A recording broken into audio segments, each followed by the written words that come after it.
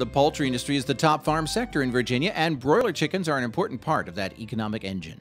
Virginia chicken growers produced 263 million birds in 2015, worth an estimated $792 million. The Old Dominion is the ninth largest chicken producing state, and chicken operations are scattered across rural Virginia, with a large concentration on the eastern shore.